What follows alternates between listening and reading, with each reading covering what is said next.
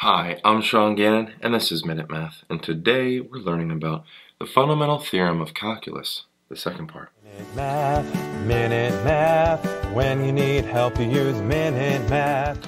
We're given this problem right here. F of x is equal to the integral from -3 to x of x squared plus 2x plus 3 dt, and we want to find f prime of x.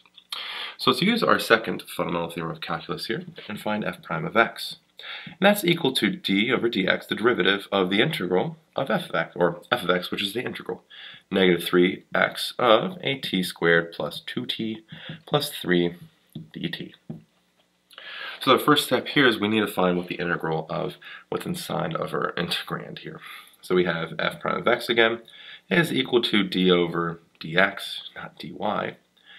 And what's the integral of t squared plus 2t plus 3? Well, we're going to have t to the third power over 3 plus 2t is a t squared and plus a 3t. And we're integrating that from -3 to x. Okay? So then from here, I'm going to put it up here so it's a little easier to see. Okay? Well, what does that equal to? Well, we still have d over dx. Alright, and what we need to do is plug in x first and for t, so it kind of swaps it out. X to the third over 3 plus x squared plus 3x. Then we subtract when we plug -3 in for x, and for t, and that comes out to be a -9 when you do that.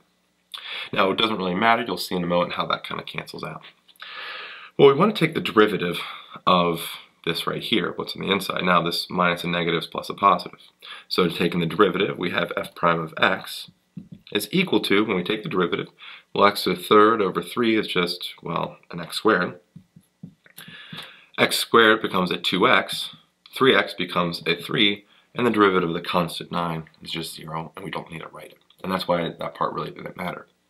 And so we actually have our answer. Our f prime of x is equal to an x squared plus 2x plus 3. I hope this video was helpful for you, and if it was, please subscribe to this YouTube channel and like this video. This helps us make more free math lessons for you and for everyone else. So as always, thanks for watching. Minute Math, when you need help you use Minute Math.